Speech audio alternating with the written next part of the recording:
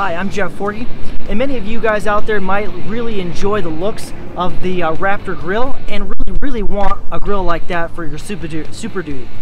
Well, I'm here to show you how I ended up customizing these aftermarket grills for my Super Duty. Before we get started, let's take a look at some of the supplies we're going to need to get this job done. After watching a couple other videos and seeing other users and their awesome grills on their trucks, I decided to pull the trigger and buy this grill. Once I received the grill, I started looking immediately for some letters to replace the ones that it came with, but quickly found out that there were no letters to be found anywhere for an 05 through 07 F250. I found a blog after doing some searching online that showed a gentleman that had converted the first and third letter into an F and an R, and thought maybe this is something I could do.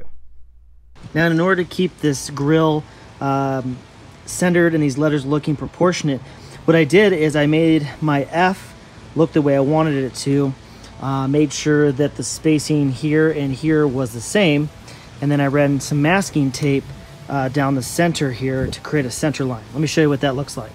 As you can see here, I've added that green tape to the center there, and what this really ultimately is going to do is going to keep your R and your F looking proportionate across the grill.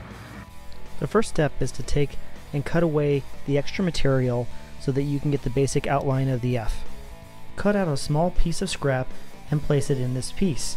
I used super glue to hold it in place, and also used a soldering iron on the backside to melt some of the plastic together to give it some more strength. I attached the main pieces to the letter with the JB Weld putty, and after it would dry, I would sand it down with the Dremel and out all the details in the bevel, and then spray paint it a flat black and see where I might need to add some more. Next, we have to cut the R. This one was by far the trickiest because there was more to do with this one, especially with the notch. Some people had just cut the notch in, but I decided to go ahead and add the extra bevel and pieces in the end of it.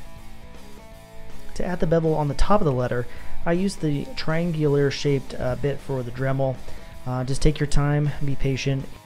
This section was a little bit trickier. I ended up gluing two separate pieces on the end of this middle piece with the R.